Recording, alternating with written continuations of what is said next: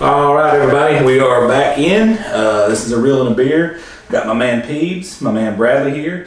We promised a video here a while back, and we're gonna, come through on that promise. That we promised to review Infinity Wars. We obviously know it's been out, 3 months now.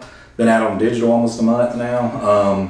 Well, the reason we waited to go ahead and do this video now is because we wanted to launch on Blu-ray so we can get some of those numbers on top of the box office numbers. Before we dive into it, I'm going to go ahead and tell you, this is one of the few movies all three of us agree on. They did a phenomenal job with the movie.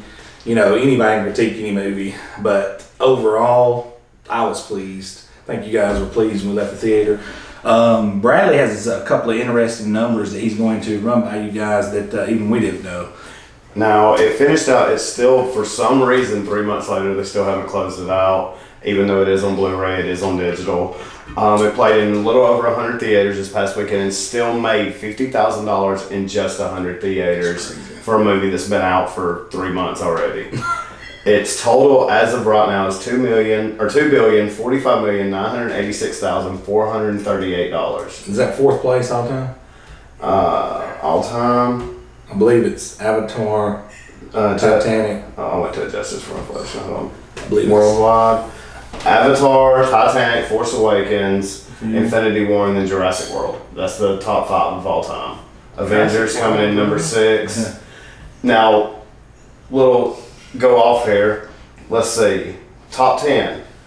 I'm going to count these up. Star Wars, Force Awakens, Infinity War, Avengers, Age of Ultron, and Black Panther. What does half of that top 10 have in common? Owned by Disney. They're all owned by the mouse. And now, isn't Avatar also owned by the mouse? Technically, so the only things on there that aren't are Titanic, Jurassic World, and Furious 7 on the all-time top 10. And Cameron did both Titanic and... yeah, so...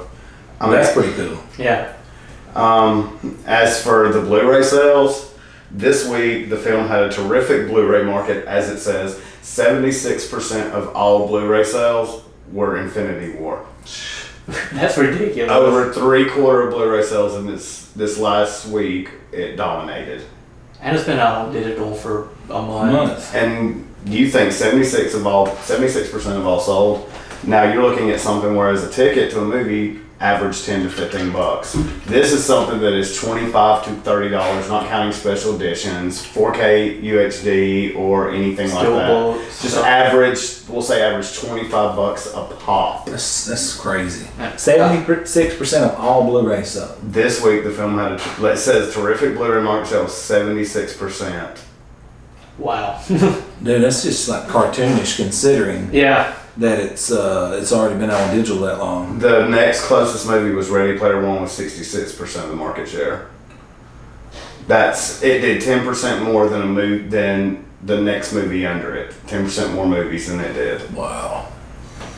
That's a big gap because usually it's 2 to 3%. Yeah, 10% more is a lot. Yeah. Peeps, let's start diving into the movie. Well, I'm just blown away by the sheer numbers that it's done. To me, I mean, it was a massive undertaking that began, 12 years ago? 08? 08, 17 years. Well, you could say 12 years ago just based on when they started the idea of... Oh, yeah. 06, 07, 08, somewhere in there when they started the idea of they wanted to build this universe. But I mean, massive undertaking. And we've had it building and building, and this was not the culmination, but it was, part of the culmination of what we all wanted to see. We wanted to see Thanos come. We wanted to see what he finally could do. We'd been teased with him. We've been, little snippets here and there, and even people that aren't, fans of the comics, they would have had to know by this point that, hey, this is not someone you want to mess with. And then we get him. And we get him as Josh Brolin. And Josh Brolin knocks that role out of the park. Yeah, he destroyed it. Absolutely. I can't say enough about that. I mean, I know how Oscars like to snub movies like that, but in my mind, he deserves some kind of Oscar nom for that movie. What I like about it is the fact the first 10 minutes, who has theoretically, or not theoretically, but unanimously by most people since the first Thor movie been considered the single best villain in the MCU. Loki. And that first 10 minutes was kind of a send-off from the first big bad, because he really was, he was there a little bit here and there all throughout, what, 4 different movies up until now? It was the main villain in the first Avengers, or kind of the main villain. He was in all 3 Thor movies. Yeah. So he's been there, and now this is the send-off to the next big Avengers villain. I thought he was fantastic. I liked him up until the Killmonger part. I thought Killmonger was the best villain to date, minus Thanos. But yeah, he absolutely, he destroyed it, bro.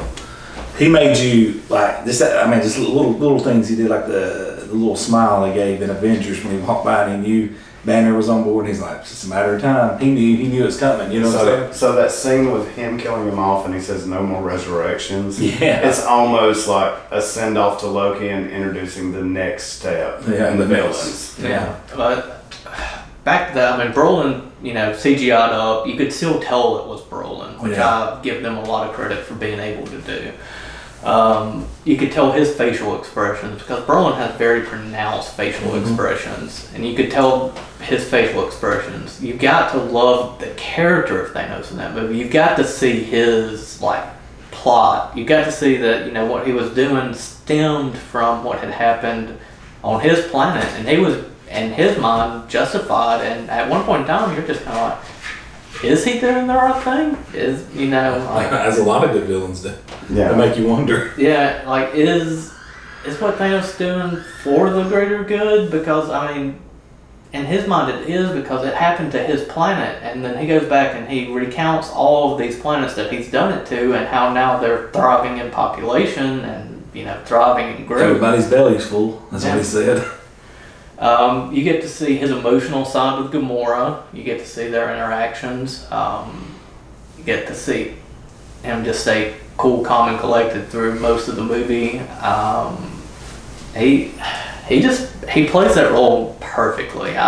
Looking at it, I kind of questioned at first when they said Josh Brolin, and then I'm not looking back. I'm not going to question their casting anymore. He won me over just with that one line he said, when he had Ronan and Guardians of the Galaxy, when Josh Brolin, the first time he played him, that whole when he threatens him about bathing the starways in your blood, I'm like, okay, Brolin's going to pull the intimidation off.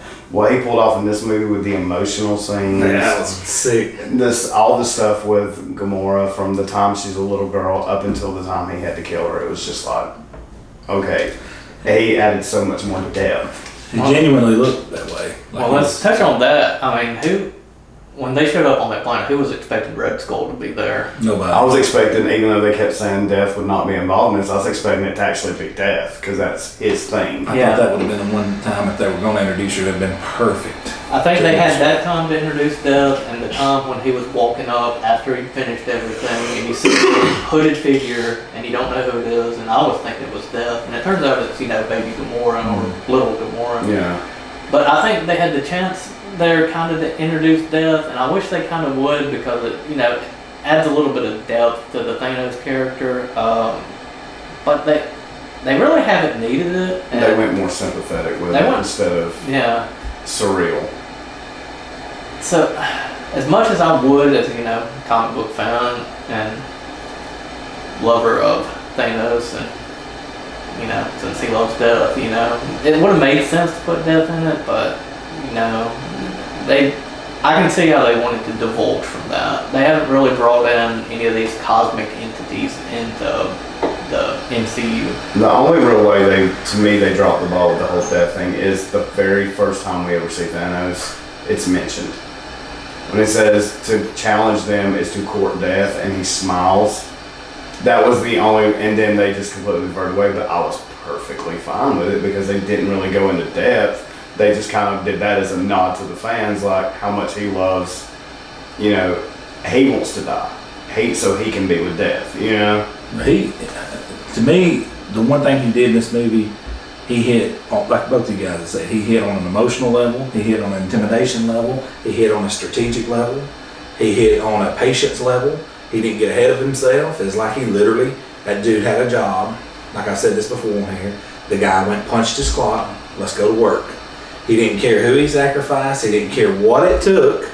And I can imagine some of the speeches he had behind the scenes with them and telling them, y'all ain't gonna be here at the end. You know what I'm saying? There's gonna be sacrifices in this battle, but we're gonna win.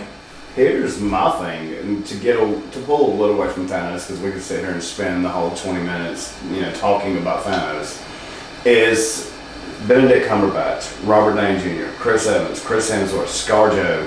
You have this amazing lineup of A-list actors, and everybody got just the right amount of time. Nobody outshined any others in that movie. I don't think so either. They didn't put anybody in the background. I thought that, actually I think this is Downey Jr.'s best acting job.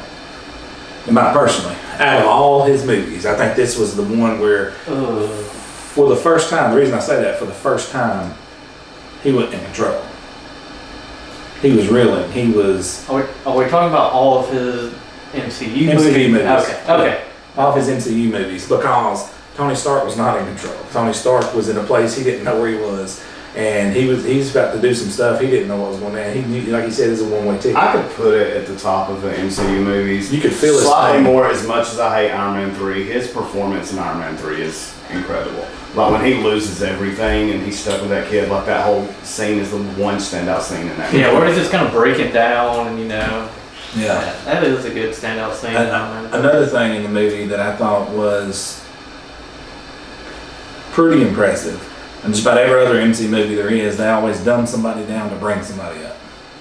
I didn't think that happened at all in this movie. They did with the villains. I'll say that Ebony Maw has always been important, but they dumbed down Proxima Midnight and Corvus Glaive, and that really bothered me because those are the two badasses. The Black Order. The only one that I thought they dumbed down on I guess you'd say the Avengers side was I thought they definitely should have done a little bit more with the Winter Soldier. I mean, they could have done a little bit more with him. He's more of a he's a that battle was tailor made for him. You're talking about tactical warfare out there in the field where he's banging out people.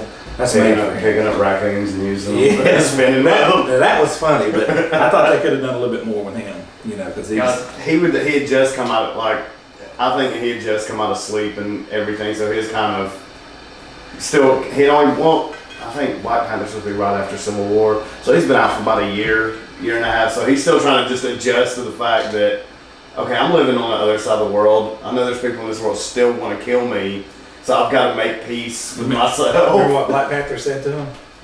He said, "Where's the war?" He said, "On its way." Yeah. You could tell he hadn't been practicing, like his war stuff. He didn't even have the mechanical arm. Yeah, he was just out there farming and stuff. Yeah. He knew if Black Panther's giving him an arm, he needs him to fight. Yeah. He said it's on its way. But no, maybe moving on into maybe a little bit deeper. I thought the storyline was good. A lot of Captain America fans were complaining Chris Evans wasn't in it enough, and I'm the biggest Captain America fan you'll ever meet. I thought they used him how you should because he's supposed to have been rogue and hiding, and then come out when needed. I thought they gave him justice. I don't think it should have been anybody's particular movie anyway. As agree. Far as the heroes with the Guardians and Avengers, everybody should have gotten equal time. If you're going to have bring that many people together, and then there's going to be some that might be your favorite that aren't going to get center stage this time around. Thor is gone half the movie. You see clips of him here and now, and he doesn't really have a huge presence again until the end, after he gets Stormbreaker and comes back down to Earth. Yeah, I think the movie itself, I think it focused on all the heroes in the right amount. The movie itself was just kind of Avengers Thanos, like it should. Yeah. It focused on Thanos the most. Other than that, we got to see a decent amount of Thor. We got to see not a lot of Captain, not a lot of really anyone else, but it worked. It meshed. You got to see just enough of everybody that you weren't like, I felt left out on this character. No, everyone did and had their part. All that bothered me was I thought we did a little more Winter Soldier. Did you notice of all the people that asked, the majority of the ones that asked were the ones we got the most focus on though? From the members of the Guardians to Rocket to Black Panther to Spider-Man to Doctor Strange. Rocket didn't ask. Oh no, not Rocket, but Groot. Groot. That's whole like probably the saddest scene in any MCU movie when you find out he says "Dad" when he's being ashed off. But the ones that ashed off are the ones that you got the most focus on. They were building. They wanted you to get attached to these characters. Oh yeah, because James Gunn actually came out and like, here's the dialogue of what he said in this movie, and then when he was saying "I'm Groot" at the end, he was saying "Dad" to Rocket. It's just like, the hardest story. And I don't know which Russo brother it was had that interview the other day where he said the reason that those characters dies is because whoever everyone else's counterpart was, they wanted to see them die in front of them. That makes sense. So Captain scene, Winter Soldier, Groot or Rocket scene, Groot, and then Iron Man scene, Peter. Yeah. Okoye watching Black Panther die. They say they did that on purpose to make them, revengeful. Let's avenge. They did that on purpose. It's strategic, is what he's saying. I thought it makes sense when you go back and watch it.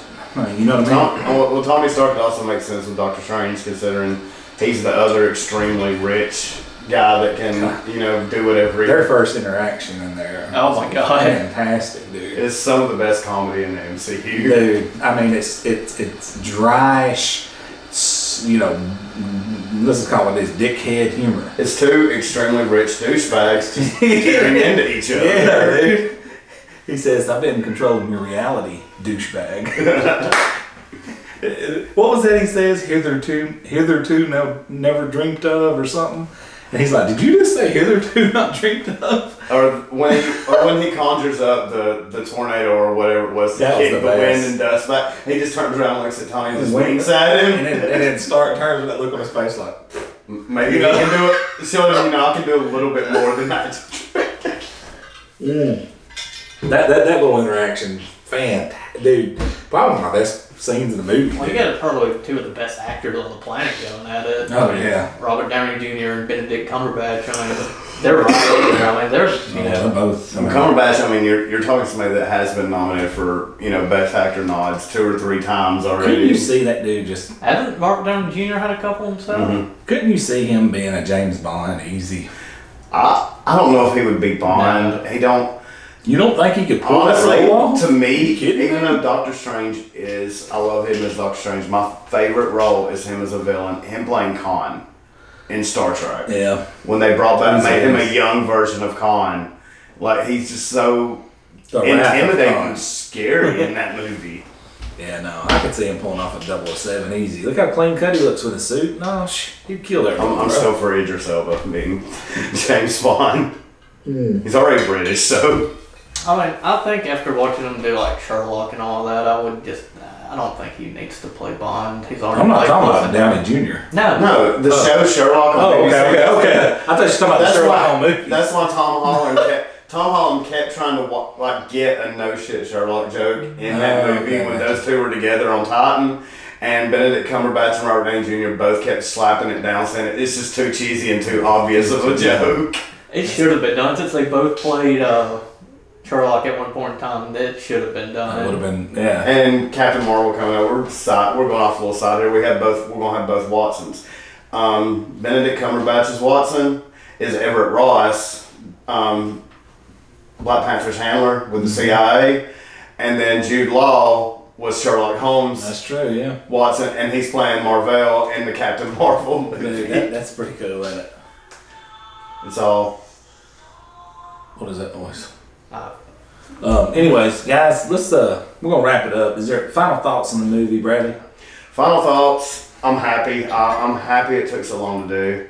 I'm happy they went with making it one movie and using the second movie as a, as a less of a conclusion to this first movie and more as just something else entirely. Because remember, this movie was actually supposed to have been spread out over 2 movies, and they compacted this one into a 3-hour movie. Right. Am I hot for next May, knowing that it's done? Yes, very hot. I don't think I was as hot for the second movie, the Avengers 4, until after I watched this one for about a 4th time. Yeah. And that just made me like, oh God, yes, please, I'm sick of with sitting and waiting. Yeah, I agree. Beeps? They did a great job with the movie. I mean, could sit here and sing the praises of Brolin all day. I mean, perfect villain. like he was saying, don't know how hyped I was for Avengers 4 after I figured out that, you know, they compacted this movie into one movie, and, you know, then we're going to get Avengers 4. I was kind of like, you know, why? And then after watching it, you know, like he said, like the fourth time, you're just like, Avengers 4, Avengers 4, oh, yeah. Avengers 4. You're just chanting it. Captain Marvel, I'm up in the air if I'm excited about it. If it was just coming out as, you know, somewhere that was not really all that connected to Infinity War, I probably would have like a 2% excitement rating for that movie. But, you know, knowing that it's connected to Avengers 4, you know, it goes way up. But overall, I give it an A+. A+. My final thoughts on the movie. One movie, and Thanos is probably the second favorite villain of all time. And I'm not a Darth Vader guy. I respect Darth Vader. I like Darth Maul better than Vader in that universe. But I think he's the second best villain of all time. Consensus, a lot of people think that way, because this dude is an unbelievable actor who is playing an unbelievable villain and brings the two together perfectly. Had he not done his job, the rest of the movie is dog shit. I'm sorry. He was the foundation this movie's built on. Had he not been as badass as he was, you can forget the rest of the movie. I mean, you might as well just shut it down. Yeah, I'll put him behind, which Vader is my own cinematic villain of all time. He's easily number 2, and this is just after like a 5-second cameo in Avengers, maybe 10 minutes in the first Guardians, and then a whole movie dedicated to him. I mean, one true whole movie. I mean, and with that being said, I think Chris Evans did his thing. Downey Jr. did his thing. They all did their thing. They all showed up. They all showed out. And it wasn't enough. I mean, that shows how powerful that guy is. You know what I'm saying? And like you said, it leaves you wanting more, but it leaves you satisfied for the moment. You want to enjoy it. You want to go back. I've watched it 11 times, I think. I counted. I think I'm somewhere up in there now that I own it. Like I'll be when I'm playing in the background or something while I'm doing something else. I'll go play the parts I want to see and skip through some of the, ones that I didn't, that you need to see but drug, a little bit. But like you said, wanting more is like an execution. When right before they execute somebody at all times, you hit that line in your head where it's like you have been judged and you have been found wanting. Yes, that's exactly how it is. And the more you watch this, the more you want that fourth movie. You want it. And well, with that being said, it's definitely an A+. It hits on all levels. It's got comedy, it's got action, it's got heroes, it's got the villain of villains, it's got cinematic. It is a cinematic event of a lifetime, like they said it would be. It was. The budget and all, it hit on all levels. Closing thoughts, I guess that's it. I'm A+ with it too. Guys, we're going to close this one out. Please hit the subscribe button, hit the bell beside it to get the notifications for a Reel and a Beer. This is a Reel and a Beer signing off.